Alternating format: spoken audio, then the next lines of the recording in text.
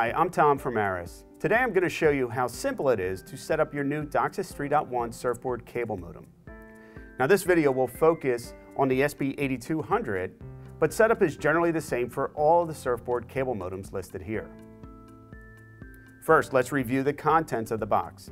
It should contain the following: the SURFboard SB8200 cable modem, the power supply,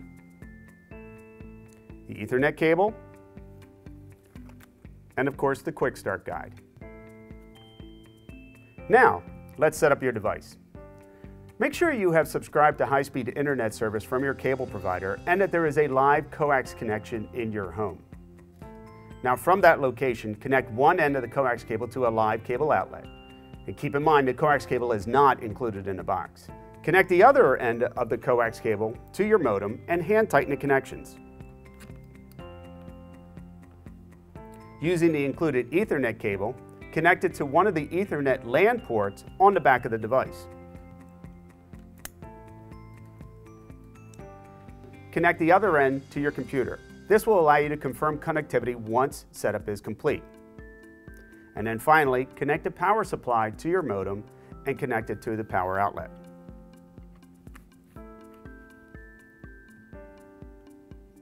The LEDs will illuminate indicating power, downstream connectivity, upstream connectivity, and internet connectivity. To utilize DOCSIS 3.1, this service must be available in your area and you must subscribe to it. Otherwise, the device will operate in DOCSIS 3.0 mode. When in DOCSIS 3.1 mode, the downstream and upstream LEDs will illuminate blue.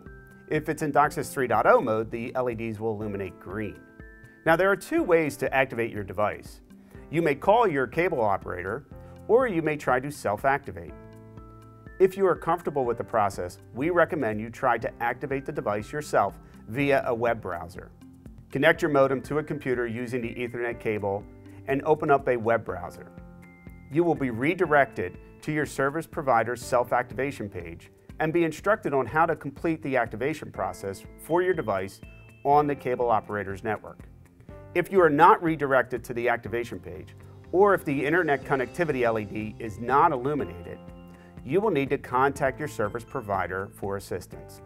Be ready to provide the model number, the HFC MAC ID, and the serial number located on the white sticker on the bottom of the device. Now with the computer you use to activate your modem, browse to surfboard.com to confirm you have internet connectivity. For additional information, please visit our website. Thanks for joining us.